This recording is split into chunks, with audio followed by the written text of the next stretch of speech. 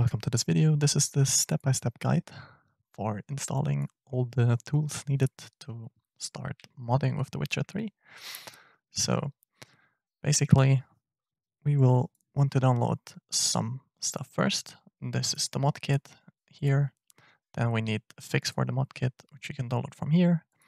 We'll download this GUI for easier use of the mod kit.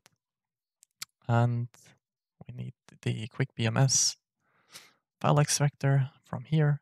And to use this extractor, because that's a general app, we will use this script that has all the commands in it. We don't need this and this, but it makes life easier, so there's no reason not to use it. Next up, you'll need a drive with at least about 100 gigabytes of free space. More would be good. Yeah.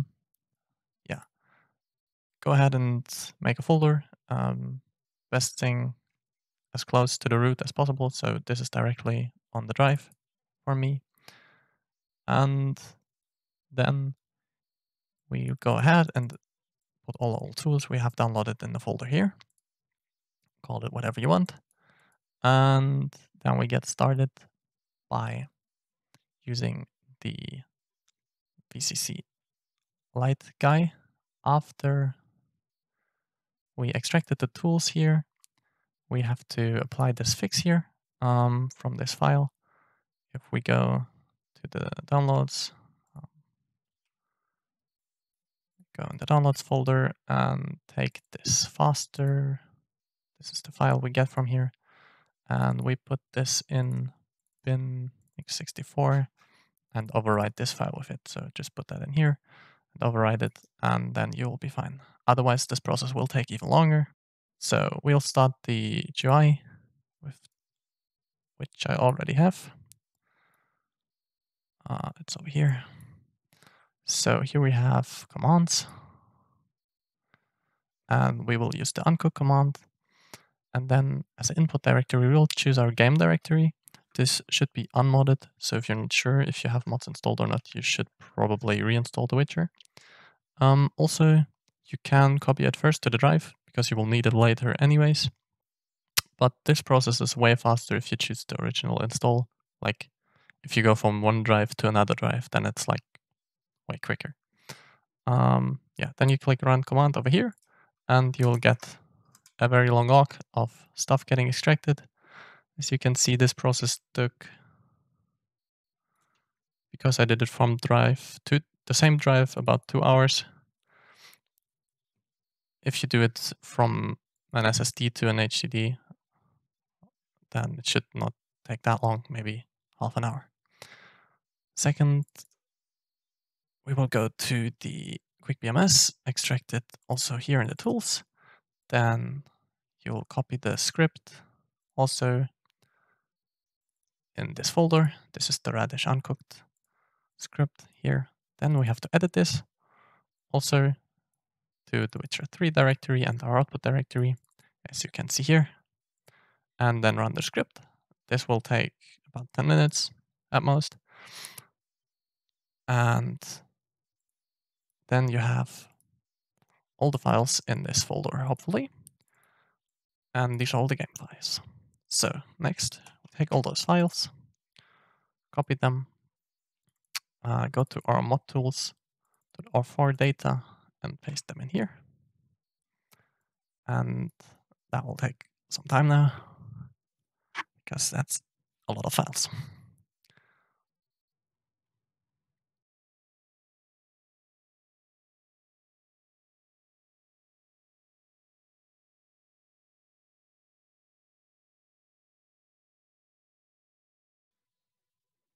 Also go ahead and copy all the files from the other extraction to the same folder.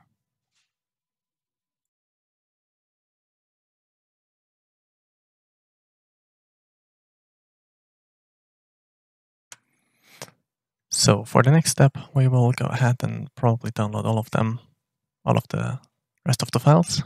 For the next step, we will need the radish tools. We'll grab them from the download folder, radish tools, unpack into are for data. As that said, let's go to our folder. Mod tools are for data. And pack this one in here. And we want to replace data this time. Okay, next we have the radish modding tools. Yeah, there we go. Let's put this into our tool folder. Oh, I already have that in here. Well, skip that. And if we go to radish tools, we have a repo shadow meshes, and here we have uncooked the meshes. Obviously, we have to edit that again. Yes, and we need to set the directories again. This will be faster. Let's just do it now. The mod kit here is the mod kit. So this one. We put this here, and the binary is the radish tools. So we put that here. Save.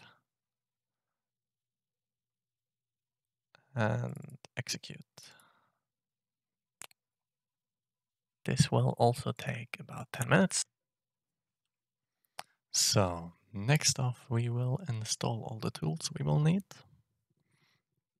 to use the in-game radish tools. That will be the community patch base first. So we just grab those and put them in here. And then we get the registry.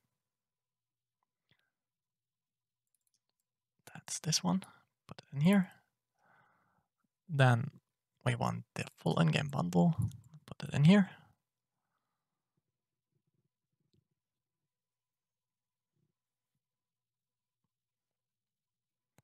Overwrite everything. And then we should be good to go. This is the test mod you can download. So we'll go ahead and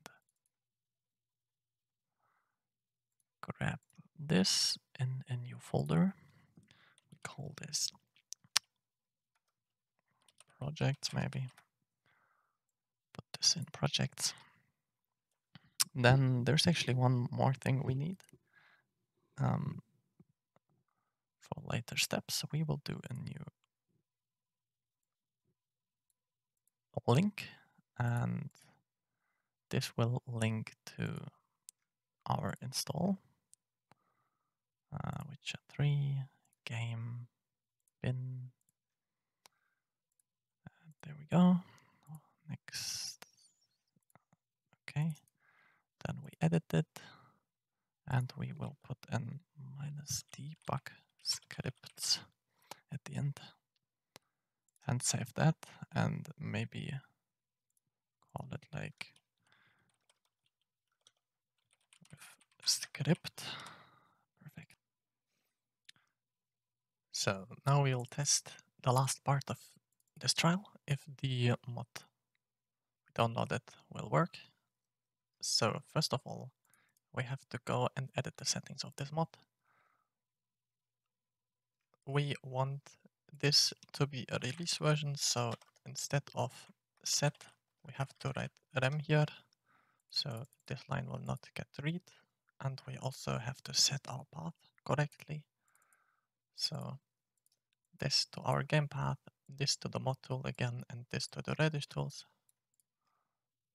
We save this and close it. Then we have to create the links and press yes. I have done that already, but there should be no mistakes here. Otherwise, you have made something wrong and have to repeat it. And for the last part, we will start along the game in the background. So we go full rebuild and run that. This will take a moment as well. Also, we can check what this quest actually does. So we will launch the quest editor, And here we can see the whole quest. So it starts here at the inn, and obviously first we have the inside the quest area, and then it will go to this show corpse segment.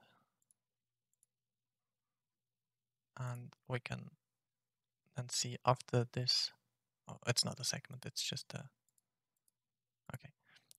It will show everything in this corpse area, and yes, as you can see, there will be other things happening, and we will just experience that in game.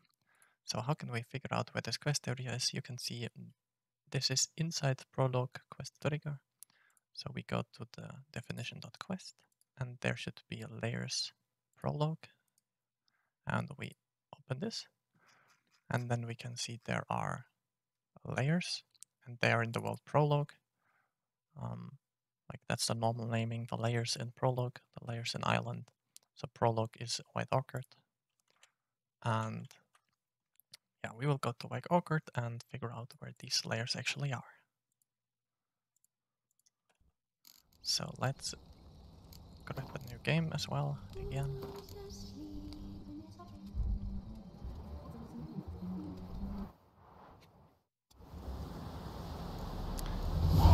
Okay, let's go to White Orchard.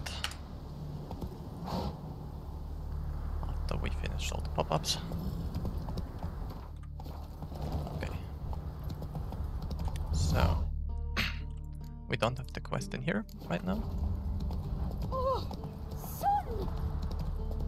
But we can go to White Orchard and check over here at Fort.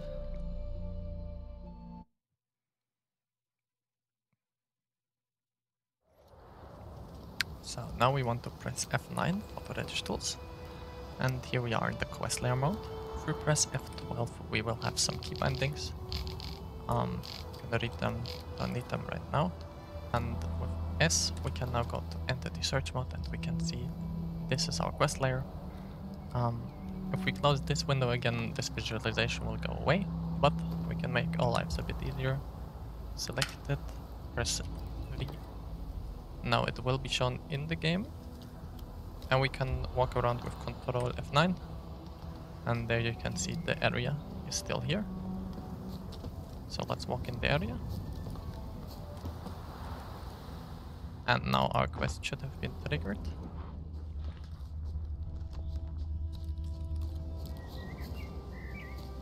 Somewhere over here? Yes, somewhere over here.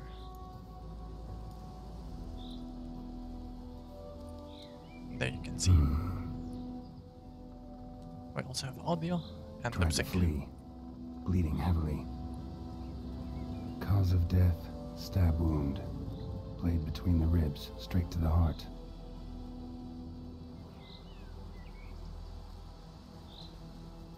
Looks like a secret passage. Guess I gotta investigate.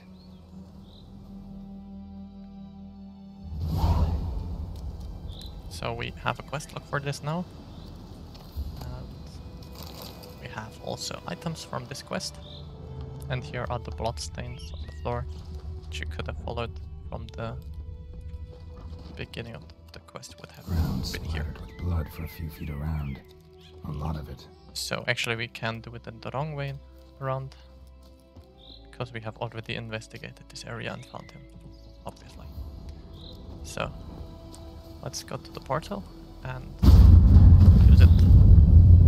This also only works if we have the key. We can go in here now.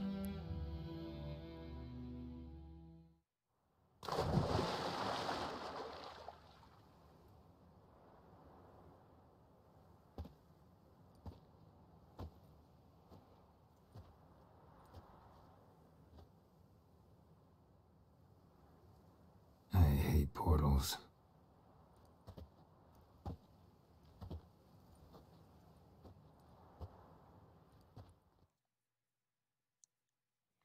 And as you can see, we are now in a new area.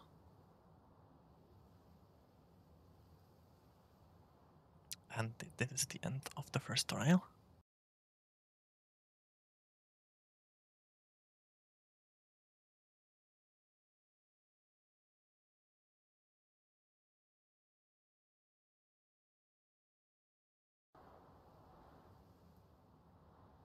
See you again in the next trial.